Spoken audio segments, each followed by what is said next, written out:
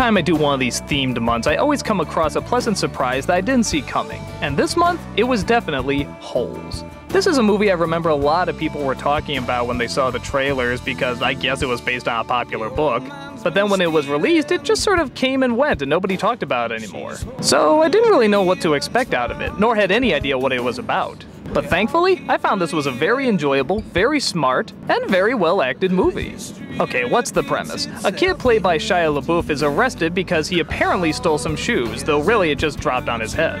The shoes apparently belong to a sports star who is auctioning it off for charity, which gives the crime a much bigger sentence. He's given a choice. He can either do prison or this special kind of camp where they do nothing but dig holes, and apparently that's supposed to work on their, I don't know, teamwork or something. It's not quite sure why they're digging the holes. I mean, okay, let me put it this way. It's obvious these people that they clearly establish as the bad guys are doing it for some reason, but why anyone is actually going along with it is a bit of a puzzle, and yeah, I could even argue a bit of the problem with the movie. But if you can see past that, and I'll totally understand if somebody can't, there's a lot of colorful characters you get to know. It's funny because after watching The Princess Diaries and hearing kids so not talk the way that kids talk, it's nice to see a film that actually came much closer. At least in terms of a Disney film. You know these kids aren't gonna drop the F-bomb or say any swear words, but the way they deliver these lines is actually pretty convincing. It actually reminded me a lot of Goonies. There's sort of this real talk to the way they say everything. Much of the movie is just focusing on the connections that Shia LaBeouf makes with the other boys,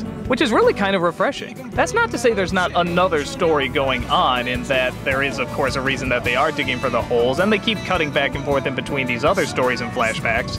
But the focus is still the relationship with all the other boys. So if the acting and the writing with them is not done very well, this could easily fall apart. But it is done very well. And for the most part, it's pretty convincing. Without giving too much away, there are cutaways to another story about their past and this kind of curse that started with LaBeouf's family also connecting to an outlaw, and it's actually one of the few times where the flashbacks and the present story they're telling both work and are both very enjoyable. Whenever it cuts away, I never think to myself, oh, we have to go back to that story. No, I'm actually looking forward to it. I'm looking forward to what happens in every single one that they cut to. And that's very rare. There usually is one that I prefer more than the other, but here, it's perfectly balanced. That's Jon Voight, Tim Blake Nelson, and Sigourney Weaver as the people who run the place, and they hit just the right amount of over the top. Not quite laughably bad, but just enough to be kind of intimidating and kind of silly.